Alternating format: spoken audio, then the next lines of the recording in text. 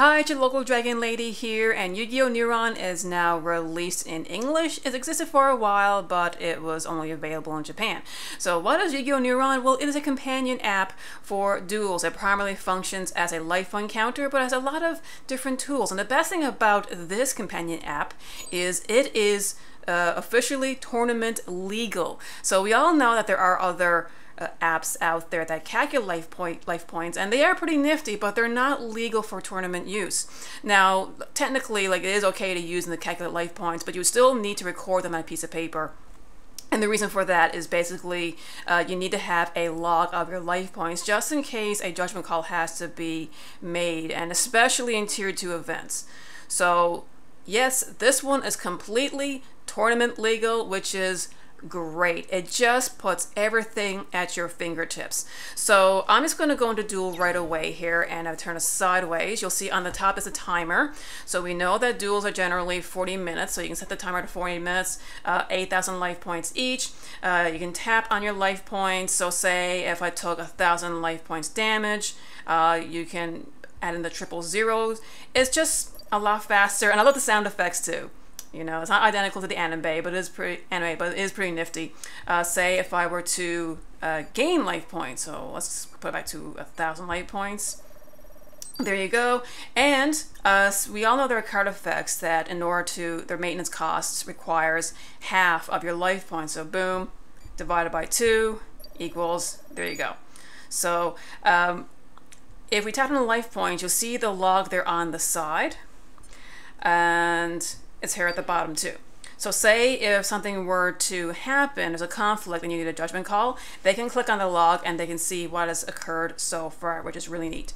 Now, tools, right here, we have a dice and a coin, and we have counters. So again, there are cards that require you to roll a dice, for a coin. You can even use this to determine who goes first. So let's just roll the dice. Got a 6, that's really nice. And if I use a coin for my Dark Sanctuary, for example, let's put the coin. Tails. So yeah, that would mean the attack goes through. Now, counters is nice. You can add or remove counters. The only tricky thing about this one is you will need to keep track of which card they are being used on. So if you're using, Pendulum Magicians, I know that can be pretty complicated. So I don't know. If I were using a deck like that, personally, I would still prefer to put the dice directly on the card themselves. Otherwise, it would be easy to lose track. Let's see here. Now, music. This is pretty nifty. If we push play on the music, yeah, now it's the only track that's there, but it is the, it's one of the tracks from Duel Links, and it's actually one of my favorite tracks. So, and you can decrease how loud it is. Same thing goes for the sound effects. If you don't want any sound effects, there you go. So we'll stop the music. Now let's see here. Camera search. Okay, so all right. The great thing about this is, hi, I got some sheet music here. Spoiler alert, I play piano. Okay, so I have a lovely legendary fisherman. So let's take a picture. All right, so it is, the app is 98% certain that this is a legendary fisherman.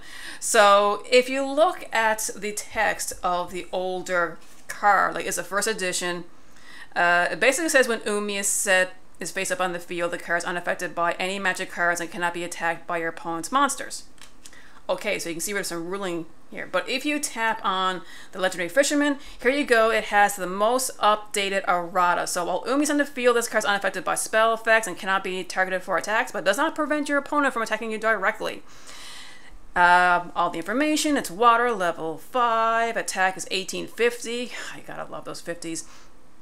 Now, you can share the card, you can include it in, well, this will show you where you can buy this card. So, okay, Speed Duel Tournament Packs, Legendary Duelist Star Pack, Battle Royale, and here are some other cards that work well with it. Pretty nifty there. So let's go back to Neuron here. Alright, so let's go back to the main app.